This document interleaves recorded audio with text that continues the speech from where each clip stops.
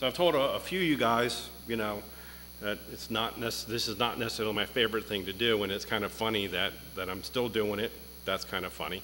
But different things, like they put this mic in my, I thought, okay, I'm used to the one on my shirt, and then they add the one in my face, and then I'm not on camera, then it is on camera. So now today, I get Nehemiah 1:1, or Nehemiah 1, and I'm supposed to have 2 weeks with it. There's 11 verses, so guess what I get to do? I get to kind of introduce the book. Guess what? Never introduced a book before, so here we go. So it's awesome. The first thing we'll talk about is just the authorship of this book. Nehemiah was probably written around 445 BC to 420 BC, and if you look historically, both Jewish and Christian traditions tend to say that Ezra is the author of this book, not Nehemiah.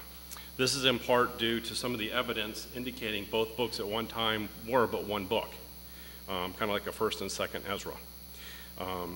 And Nehemiah could have been read as a sequel, frankly, to the book of Ezra. There's some belief that the two books were divided into two in the 3rd century AD, which again lends itself to the historical thought that Ezra was the writer here. And then even the Greek Septuagint and the Latin Vulgate, they referred to the book of Nehemiah as 2nd Ezra. Again, another indication. Also, Ezra is a scribe and Nehemiah a layman. Ezra would have had access to the royal archives, libraries, and such that Nehemiah may not have had access to in order to go through and read and to understand and then write about historical things that had happened. It's also possible, too, that Nehemiah kind of kept a journal, for lack of terms, and that some of the material that Ezra would have gotten, again, if he was the author, would have been from Nehemiah's diary, for lack of terms, or some of his writings, almost making it autobiographical. Yet there are still some scholars that make argument for Nehemiah being the author. This is primarily with the language that's used, because you'll see a lot of first-person usage, and we tend to make fun of first-person language in speech, but you can get away with it in a book because it's basically you're telling about what you did and what you saw.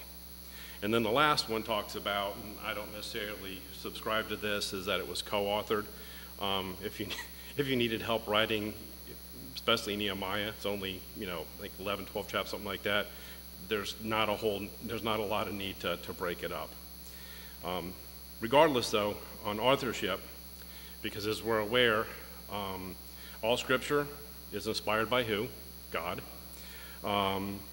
So we're left with a book about Nehemiah and how God used him as an instrument of his plan to return the Jews to the land of promise, the rebuilding of the city of Jerusalem, and restoring a society after the laws of God.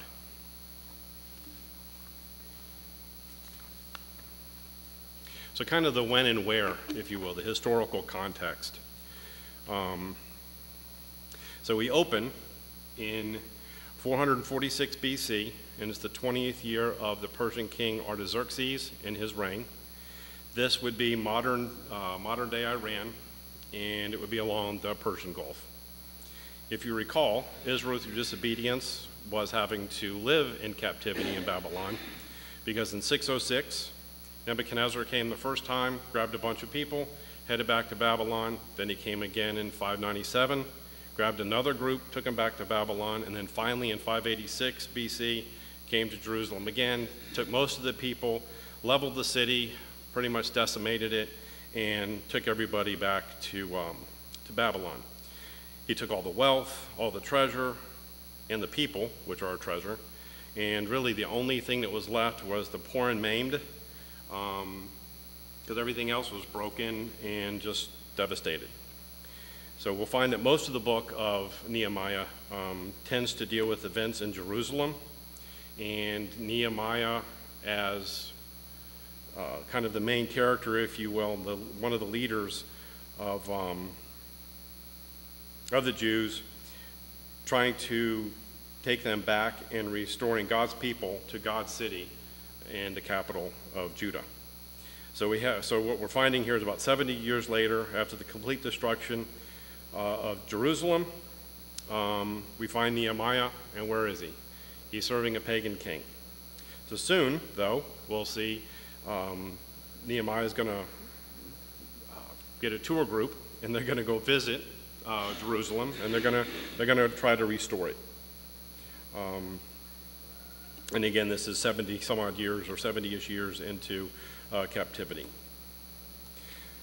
The narrative of the book of Nehemiah concludes in about 436 BC, and then this kind of coincides to the dates of 445 BC and 420 BC as when the book was written. So it wasn't a long space in time between when the events completed and when the book was written, which is good because people's minds are fresh and probably are able to give more detail. Kind of the main character again is Nehemiah, so we're going to talk about Nehemiah as far as who he is and maybe some of the reasons as to why Nehemiah. We won't see anything else in the Bible really about Nehemiah, about his youth or his background. When we meet him for the first time here in chapter 1 of Nehemiah, he's an adult, and again, as we mentioned, he's serving the Persian king in the royal court, and he's the cupbearer to the king Artaxerxes. The first thought would be the position of a cupbearer is of little import and really of no standing. Because really, what are you being asked to do? Drink this. You didn't die. Good for you. Give it to the king. Now, how cool of a job is that? Reality, though, was as a cupbearer, it often had duties as the king's personal assistant, and often he would carry the king's signet ring. People weren't trusted with his signet ring. You could scribble something down, stamp it with the signet ring, guess what? There's the king's words. So they just wouldn't give it to anybody. So I think this, ultimately, I would look at it as maybe a menial job from a lot of people's perspective. I would argue maybe that's not the case, and we'll see, because of his position in favor of being the king's cupbearer, he would be allowed to take Israel back to Jerusalem. So I would say it was a pretty important position. But regardless, one thing I think we could say is Nehemiah was trusted. You're not going to have a cupbearer that might slip the king a Mickey, right? You got to know that he's not, because he loves the king, wants to do good things for the king, and doesn't mean any harm to the king. So Nehemiah was a layman. He wasn't a priest like Ezra, nor a prophet like Malachi. However, Norman Geisler noted that Nehemiah, and this kind of gets back to the idea that right time, right person, right place, and learning important skills. Nehemiah's expertise in the king's court equipped him adequately for the political and physical reconstruction necessary for the remnant to survive. God had prepared him in what he had been doing all along. If you're the cupbearer, you're probably there when you see negotiations. You get an understanding of how politics work. So he got to see some of that firsthand, and I don't doubt that some of that skill set was what enabled him, right, with God allowing it, allowing him to use those skills that he had learned as he went back to Jerusalem. So I would say he was uniquely prepared and placed in a perfect position at a perfect time to be used of God in restoring the people of God. And then he remained in Persia, and one would think, did he really care about the goings-on in Jerusalem? If he's staying here, maybe he had an opportunity to go. First thought is, probably wasn't the time, right? Because he was going to lead a charge. He was going to lead the third charge back to Jerusalem. But I would say he was very interested in the affairs of Judah. As a matter of fact, there are some that would argue that his brother Hanani, who had just come back in the beginning of chapter 1 to give him a report of the goings-on, some say that Nehemiah might have been one of the ones to kind of arrange that and get permission for that. That's just historical thought. I hadn't seen anything to say, yes, this definitely occurred, but it's of interest. And I can see if I wanted something, I would go tell somebody, hey, I want you to go look at this, this, and this, and this. You bring me back these things, not just you go and come back and you're going to give me whatever you want. I want to know what I need, because I have a feeling that there was a stirring in Nehemiah's heart to go back, and he needed to know what was going on. Regardless, when his brother came back, he would have heard firsthand about all those things that were going on in Jerusalem and the destruction. And then ultimately, we'll see the hand of God at work in Nehemiah by virtue of the permissions, protection, and provisions given him by a secular government.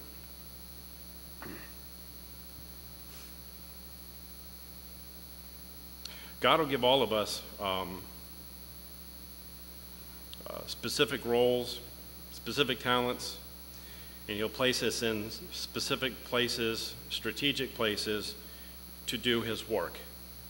So seeing Nehemiah serving the king as the cupbearer, good job, bad job, probably a deadly job, potentially, I still think it's important for us to see that, that there is importance in all of the tasks, and we should walk in those things that God prescribed for us. Remembering this from Ephesians 2:10, for we are his workmanship, created in Christ Jesus for good works, which God prepared beforehand that we should walk in them. So looking around the room, don't yell out loud, but what are your giftings? And then the next question is, are you using them? And if not, why? God gave them to you for a reason. I'm looking here at Bruce. I have some relationship with him, and he's a photographer. He could just say, I'm only going to do photography for cash. It's my job. Okay, well, that's great. God probably gave him that ability to take pictures for cash. But we also see him, baptism, he's taking pictures. Walking around when there's different things, he's taking pictures. God's given him a unique ability, and he's using it, right? All of us can on some level, do some sweat equity. So when there's things to be done, are we doing them, right? Or are we saying, nah, I don't have time for it, right? Just your time, right? We all have the ability of time. What are you doing with your time? I think I'm going to watch television 1 hour, 2 hour, 3 hour, 4 hour. Next thing you know, I've watched 6 ball games and the day's done, and now what am I doing, right? Because God's given us all a certain amount of time. I'm not saying that's a talent, but that's something that we have. We all have 24 hours in a day, so what are we going to do with those? Budget your time wisely. And kind of in that regard, you just can't walk around with blinders on your face saying, well, I guess I'll be used at some point, and we'll see what happens. It's not typically the way it works. You got to be actively seeking and watching and on the ready to undertake the specific tasks that God has envisioned and created for us. Because again, going back to Ephesians 2:10, he's created things for us to do. And then on the name Nehemiah, what does it mean? It means Jehovah comforts. We'll see throughout the book of Nehemiah that God, through Nehemiah, would comfort his people, returning them to the comforts of home. Nehemiah here is kind of a picture of Christ, too, where he gave up a high position because he wanted to identify, he wanted to comfort, and he wanted to restore all the people to a right relationship with God and ultimately take them to their homeland. Similarly, as we know, Jesus left a pretty high position. He was in heaven because he wanted to do the exact same thing, right? He wanted us to have a relationship with God the Father through himself.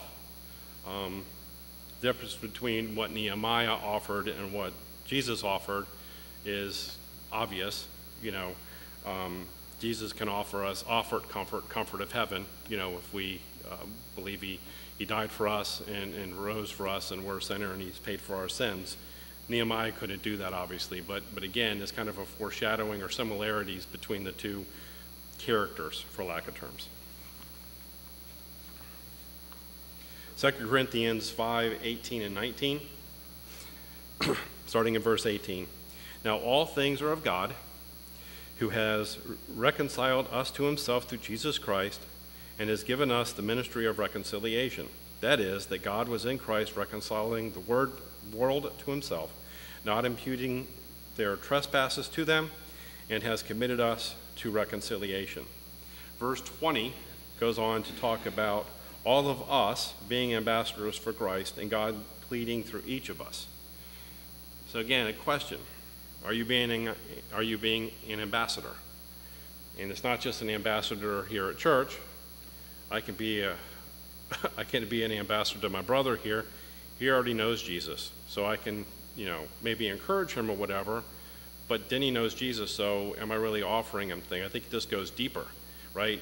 In the marketplace, in the workplace, when we're walking around, and here to some level, when people are coming in and they don't know Jesus, we need to be on the ready to turn them to Jesus and be an ambassador for Christ that way. Nehemiah was a man of prayer. We cannot get out of the first chapter, before we see Nehemiah on his knees before God.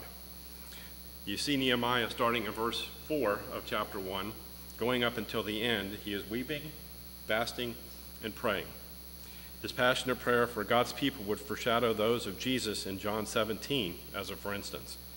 In John 17, Jesus prays for himself, wanting to glorify the Father. He then turns his prayers to the disciples and the believers. So Nehemiah, like Jesus, had a burning love for God's people, and they both demonstrated a dependence on God through prayer. So when I finished this today and I was kind of going by, if you look at my notes, a lot of stuff is typed, and then I wrote some things here because as I was reading this finally, I asked myself this, and I'll ask you this. Do you love God's people? More important, how about those that may not yet be God's people? Right? We need to love them. We need to eat with them. We need to talk with them. We need to encourage them. Why? This gets back to what we had said earlier. We're ambassadors. If we only love God's people, it's a great thing. It doesn't really help those that need to be helped the most. So, I was kind of struck by that. And it doesn't necessarily mean, right, you run up to somebody and it's like, hey, I love you, kind of thing. It's just, what's your interactions with them? You're at work and somebody just snaps at you and you know they're an unbeliever. Do you snap back? Are you like, Lord, they're having a bad day. It's all right. I'm going to be their friend anyway. And maybe 6 months down the road, they'll come back and say, you know what? I've snapped at you a lot. You're different. What's up? Guess what? Let me tell you. That's when you can actually share the love of God, your love with them, and the love of Jesus. In Nehemiah, as I said, Nehemiah had, if you read through this, he had heart for his people. I think later in here are in my notes for the actual chapter 1 for next week. Nehemiah did some crazy things to try and get the people's attention. One of the things was pulling hair. I don't know that works in today's society, but it says he pulled people's hair. So I guess he'll do whatever it takes. So now kind of the story, if you will, of Nehemiah. The city of Jerusalem was to kind of represent and glorify the Lord of the Jews. It was kind of be an example. Those people were kind of to be an example of what a society, what people who followed God and God's laws were like. Sadly, like me, like perhaps many of us, it's, you're in step, and then you're out of step. So the out of step part, we'll kind of see God's going to correct them in order to get them back in line. So if you look at the city, how did it glorify him to have an uninhabited, dilapidated city and its people, God's people, in captivity? It didn't. But because of sin, disobedience, idolatry, the Lord allowed the Jews to go into captivity as God had warned generations earlier through Moses. He was giving them a time of correction. Ezra kind of started the process of restoration. As we've been studying in Ezra, he went back a couple times and was working on the temple. So Ezra was setting the stage spiritually in relationship to God by seeing to the rebuilding of the temple. And then together in Nehemiah, you will see both of them leading a spiritual revival of the people, and they would direct both political and religious restoration of the Jews in their homeland after the Babylonian captivity. Nehemiah 8 kind of gets into this a little bit, but specifically I was looking at and I read verse 9 to kind of get an understanding of who he was working with, and kind of what he was doing. Verse 9 says, "And Nehemiah, who was the governor, Ezra the priest and scribe, and the Levites who taught the people, said to the people, 'This day is holy to the Lord your God. Do not mourn nor weep,' for all the people wept when they heard the words of the law." So just before this, they were being reminded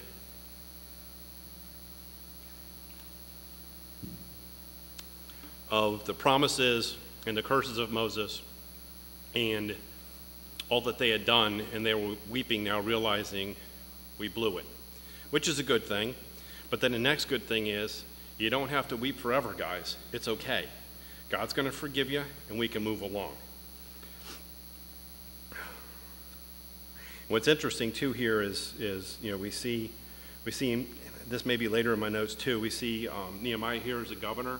There's a lot of people that are like, Christians shouldn't be in politics. It's not a good place. Blah blah blah blah blah. I would disagree. I don't know that needs to be our ultimate focus. Our focus is on God, and if God tells us to get in politics and make a difference. But it's not the be all end all. But obviously God's putting one of his people in a political, putting a political hat on him. So I think that he's okay with us working in politics. It's important because in the teachings here and getting back to the law, it's important because the spiritual foundation of individuals affects the social structure of any community.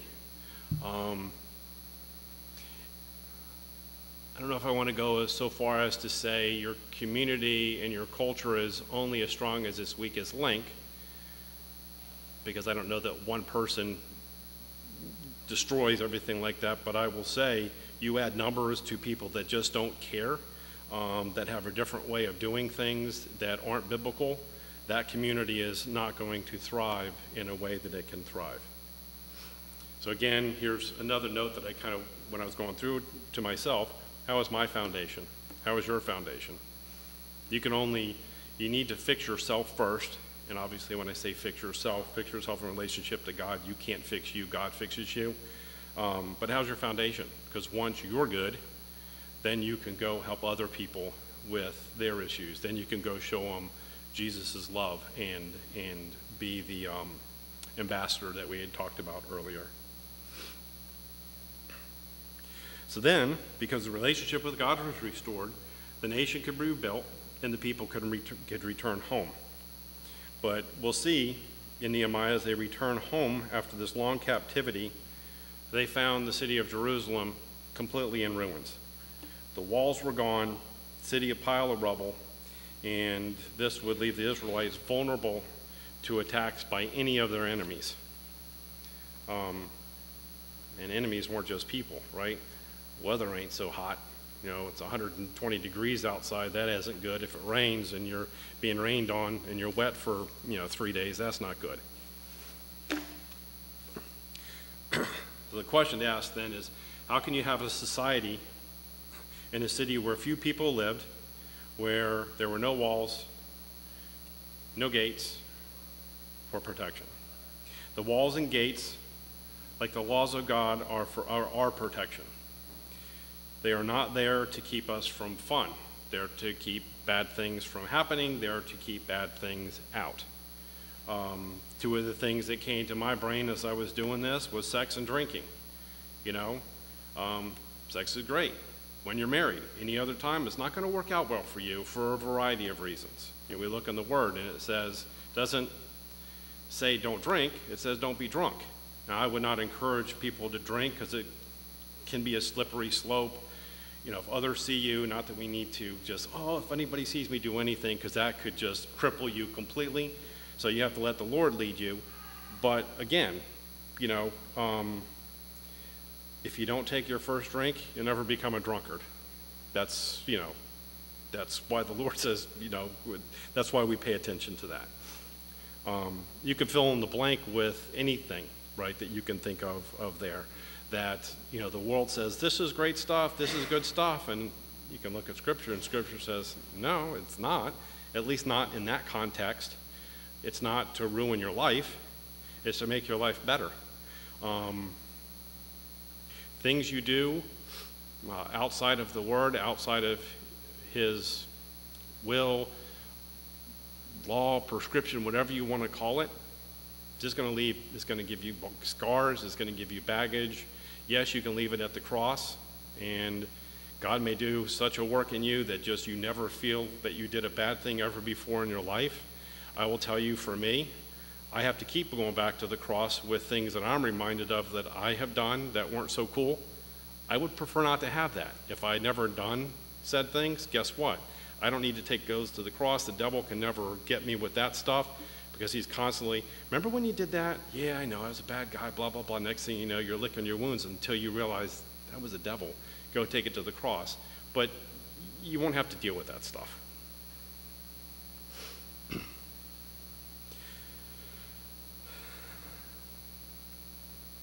So we'll see under Nehemiah's leadership, the Jews, they're going to withstand a lot of opposition. And they came together to accomplish their goals of restoring a city, restoring a community. Nehemiah would not be lured from his responsibility, as we'll see in Nehemiah 6:3, where it says, he said, I am doing a great work, so that I cannot come down. Why should the work cease while I leave it and come down to you?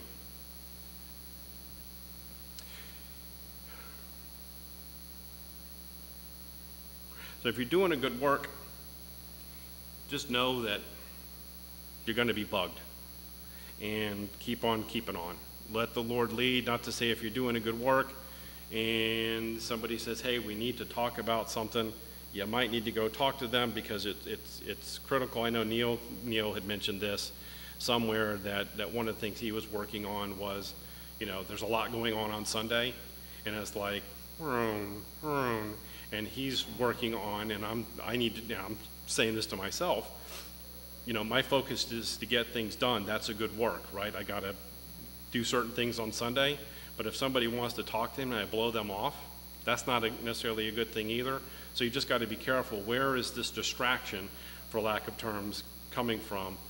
Is it a distraction, or is it something you definitely need to take care of because maybe that's a better work, for lack of terms? And so in chapter 3 of Nehemiah, we can see and hopefully get an understanding of the criticisms which will come when you step out in service. Not all serving is going to be easy. What will you do when the serving becomes difficult because of some of the circumstances? We'll see that he was able to overcome opposition from outsiders as well as internal turmoil.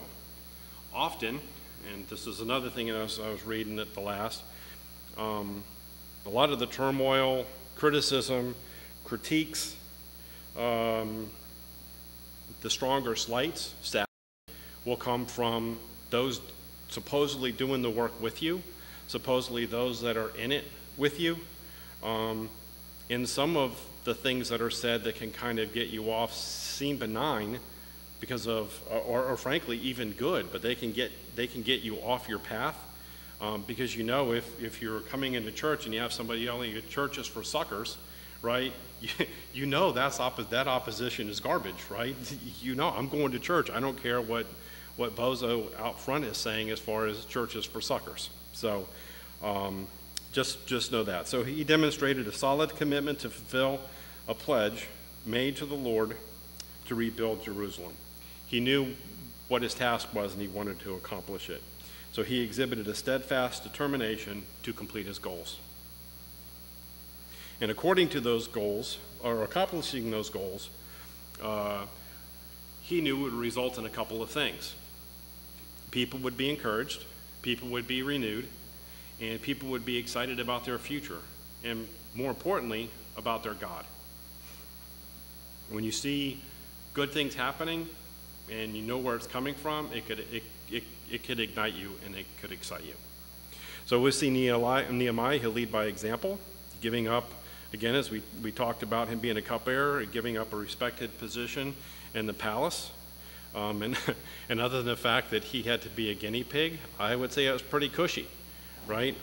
Probably pretty cushy gig, other than the obvious of maybe being poisoned by something somebody's trying to give the king.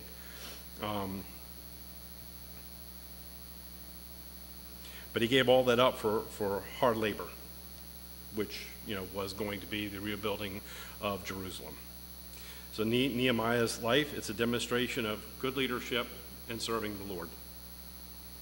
He remained faithful, we'll see, to the Lord, even when opposed by an enemy or the circumstances.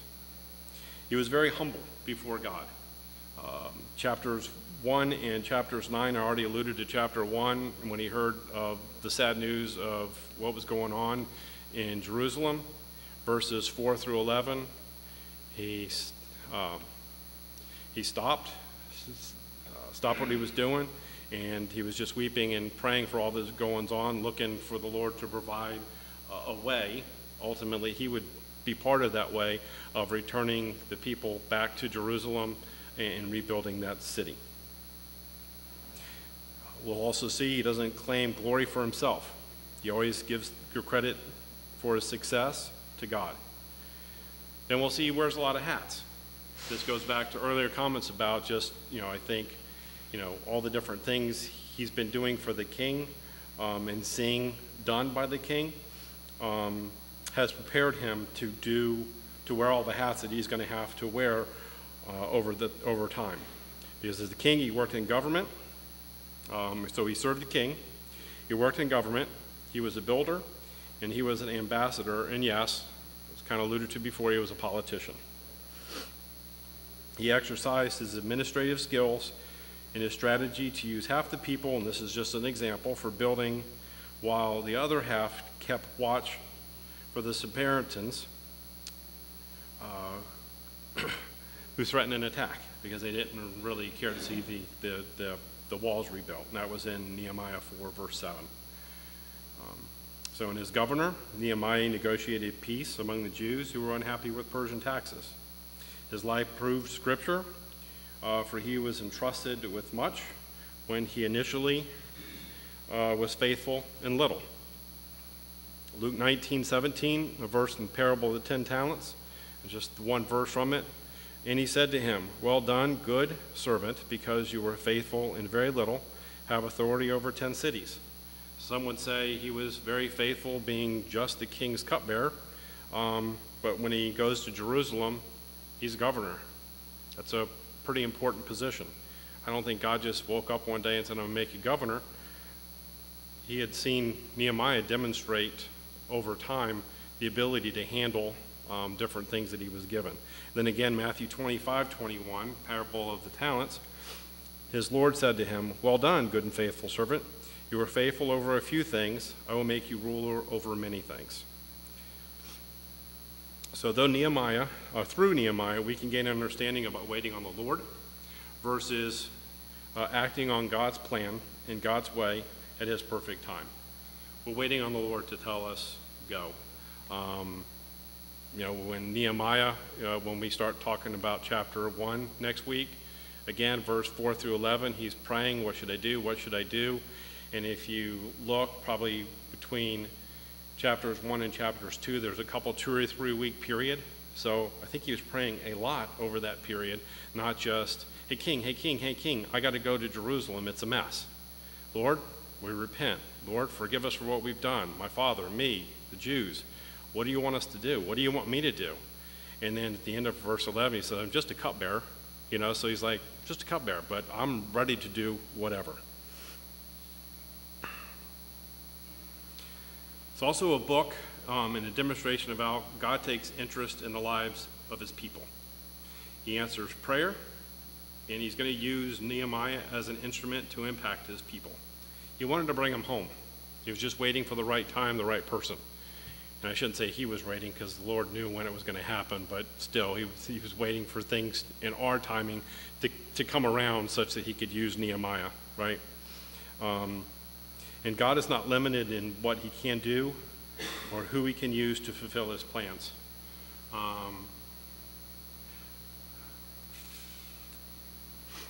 We'll kind of see, and not just here, but in other places, right?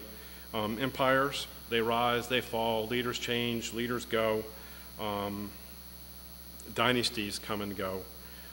But in Nehemiah specifically, we'll see how God used world rulers for the purpose of sending Nehemiah back, giving him protection, giving him money, allowing him to do what Nehemiah wanted to do, which was rebuild the city of Jerusalem. You may not see his hand, him being God, at all, at least until you are expectantly and in step with his plan looking. And I was just, as I was reading this and thinking on this, he was seeking the right time, the right place.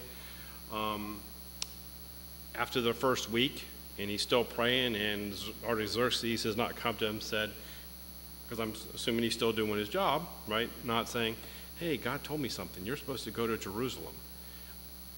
It might have been he was sitting there saying, Lord, I've been praying for 2 days. Lord, I've been praying for 3 days. Lord, really? I've been praying for a week.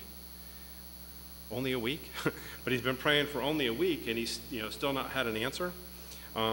So God's working, and we may just not see it, right? He might have already been working on the king's heart already. And that reminded me of kind of another story in 2 Kings 6:14 through 17. I'm sure you guys have all heard this. It's about Elijah's servant and his inability to see God's hand, right? Verse 14, therefore he sent horses and chariots and a great army there, and they came by night and surrounded the city. And when the servant of the man of God arose early and went out, there was an army surrounding the city with horses and chariots. And his servant said to him, alas, master, what shall we do? So he answered, do not fear, for those who are with us are more than those who are with them. And Elisha prayed and said, Lord, I pray open his eyes that he may see. Then the Lord opened the eyes of the young man, and he saw. So here we are in the same place, looking out the same window. One guy sees stuff, one guy doesn't see stuff. Why? Maybe Elisha has been praying, Lord, protect us. Lord, show me your protection. Lord, and maybe the servant is not in tune. Or maybe God just didn't want to show him at the same time in the same way. Who knows, right? That's up to God. But net, the servant didn't see it. But yet, the hand of God was at work, providing protection. He just didn't know it was there. And then, kind of one of the last things in this, and frankly, it's the story of the Bible, right? It's the God's unfolding love and his ability to forgive us, because he's a very forgiving God. He had sent the Jews, as I said, to Babylon for a correctional timeout. Over and over, they're going to need to be corrected. They're going to blow it. God's going to take them back. Kind of reminds me of me. I blow it, come back, blow it, come back. Thankfully, God's always like, oh, you messed up? You're forgiven if you ask. That's a good thing. And then, I'd like to say not too much like us, but, Nehemiah goes back. They restore the city, rebuilding the walls. Nehemiah goes away, and shortly after he's gone, they're back to their ways. So Nehemiah comes back again about 12 years later. We'll find in Nehemiah 13:6 to find the people weak in their faith, and he's going to have to, on some level, start over again. Say, guys, what are you doing? What are you thinking? You got restored, and you're still doing this garbage? And this gets back to what I was saying earlier about some of the ways Nehemiah was trying to draw people back to the Lord, and I don't necessarily recommend this on the street. It says, and later in verse 25, we see him contending with them again, cursing them, striking them, even pulling their hair to get their attention back to the ways of God. So I don't know that works in today's society, but that's what he was up to, and it apparently worked for him. Whenever his people repent Through his loving kindness, he returns them to their land. So in these two verses came to me at the very end. I don't really know why, other than talking about God being a forgiving God. But John 3:17 says, "For God did not sin." Well, and I guess the other thing, a forgiving God in the fact that we blow it, we can go to God and confess and ask for forgiveness, and he's not going to hold it against us. He's going to forgive us, and we're good to go. The enemy's going to be on our shoulder, whining, "You shouldn't have done that. Are you really a Christian?" All that kind of stuff, and try to condemn us. And that may be why this came into my head. But John 3:17, sorry, "For God did not send his Son into the world to condemn the world, but that the world through him might be saved."